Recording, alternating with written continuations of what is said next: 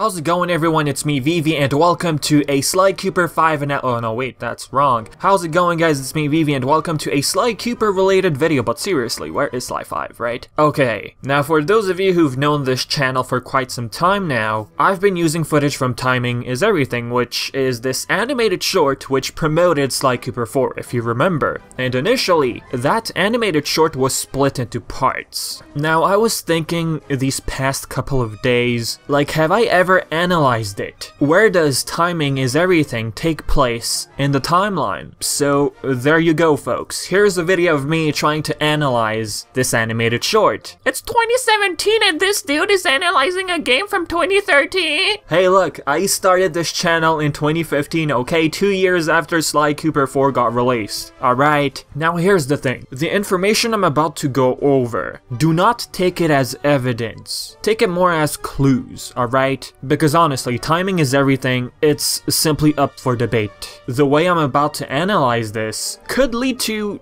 different parts of the timeline. So with that being said, let's begin. First thing I want to say, is it even worth analyzing? Like, is it canon? Well, this was never actually brought up in any discussion. Maybe it did, but I couldn't find any. Seeing as how it was used as a promotion made by Ghostbot, the same company who, you know, animated the scenes in Sly 4. I'd take it as canon, and this is not the first animated short we got in the series. So for the sake of this video, let's consider it canon. Okay, I know this animated short was not in the game. It was like a promotional trailer, I get that. But for now, consider it canon. Before we dive into detail, I believe this takes place after Sly 2. After Opera of Fear at least, because Murray is with the gang. Now we have two obvious clues. Bentley is in his wheelchair, and Sly looks back at the picture. Bentley got while he broke his legs in Sly 2. He had a wheelchair in Sly 3. Sly looks back at a picture from Timing Is Everything. So this takes place between Sly 3 and the beginning of Sly 4. Well, before the events of Sly 4, let's go with that. That being said, Mugshot. What is he doing here? He got arrested again in Sly 2. That was the second time. How is he present here? Simple. He found a way to escape again. Mugshot appeared in episode 3 in Sly 3. Well, technically it's episode 4 if you want to count the prologue, but let's go with episode 3. But before I proceed, let me play a scene where Carmelita finds Mugshot.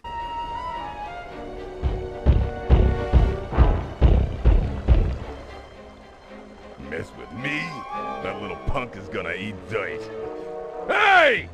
You're that cop hag that busted me back in Mesa City! Mugshot, alias Two-Gun Tony, also known as Meathead Mugshot. 7 foot 3 inches, 324 pounds, wanted in 7 countries with 13 outstanding warrants for your arrest. And yes, I'm that cop hag that put you away back in Mesa. Well, wise guy, lady, feel like going for another shot at the title? It's my duty to put you behind bars. That, and I enjoy making tough guys cry like the stupid babies they really are. I ain't no stupid baby! Mother? That you? I'm sorry. I didn't know they was yours. Ugh, booking this idiot'll take all night. Oh well, I'm sure Cooper won't make his move anytime soon. If you paid close attention, he said you're that girl who arrested me back in Mesa City. So Flight of Fancy, aka episode 3, with Penelope, was Mugshot's second encounter with Carmelita. If, let's say, Mugshot had said, hey, you got me twice before, you're not gonna catch me this time, you can say that Timing Is Everything took place before Flight of Fancy, but it doesn't seem to be the case. This also brings to our attention the wings on the van. Was Bentley the one who installed that on his own, or did he have help?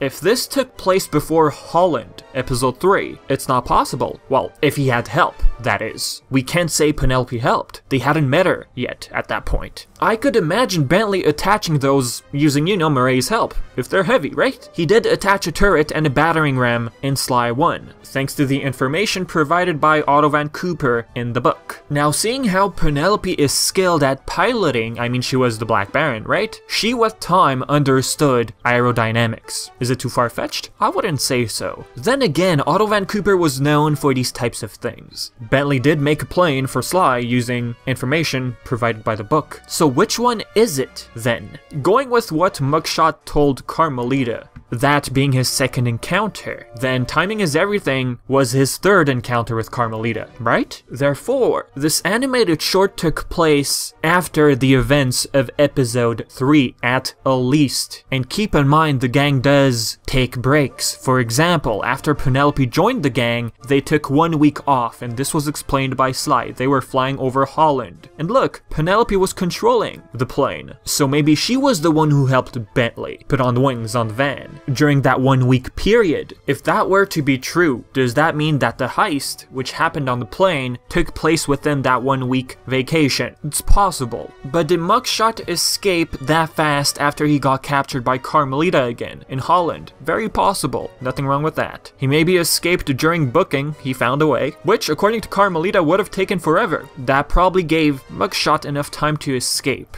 Now, going back to the wings on the van, in the last episode, Panda King used fireworks to move the van up to the vault. Where were the wings? So, it must have taken place after the last episode. Nope, it doesn't make sense. Sly had to fake amnesia afterwards. So timing is everything takes place before that, alright? Let's look at this. Here you can notice that the wings break down when the ship is about to crash. So the wings were no more. What about the booster? For some reason, it got removed. You see where I'm going with this? That's exactly why I told you it's debatable. Here's some sort of timeline to give you guys a summary. Timing is everything. Should take place within that red line somewhere. Where exactly? That's the question. Now let's go over another clue. Carmelita was absent in Dead Men Tell No Tales. Sly sent her a postcard, thinking that Carmelita would be at her office, but maybe she wasn't. She was looking for Mugshot, who escaped after episode 3 again. So timing is everything. We're looking at a period between the end of episode 5 and the beginning of episode 6.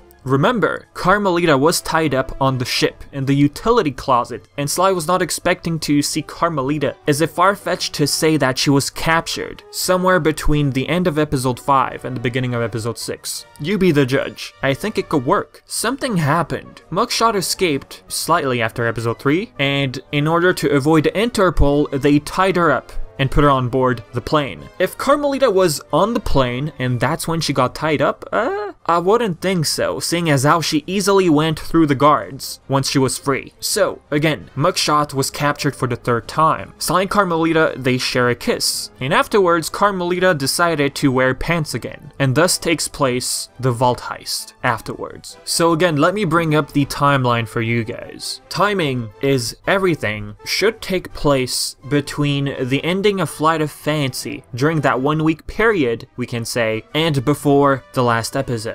If we add the possibility of Carmelita being captured during Dead Men No Tales, then this animated short could have taken place slightly before episode 6. What do you guys think of that? So pretty much, if Carmelita was captured, she had been captured for a long time. We don't really know how long it took for Sly and the gang to deal with LeFouille and everything, but if she was missing for that reason only, then yes, she's been on that plane, or maybe somewhere else before, tied up the whole time. I mean, Carmelita has always been after Sly. What made her decide that it's not worth it? And then, oh, she suddenly appears in episode 6. So it's highly possible that during Dead Men Tell No Tales, Carmelita was looking for Mugshot and then eventually got captured. And then slightly before the last episode, Sly decided to go on that heist on that plane. So there you go. So in the comment section below, which one would you go with? Carmelita's absence, her being captured, or before? If before, explain why in the comment section below. And yep, as always, I've been Vivi, and thank you so much for watching.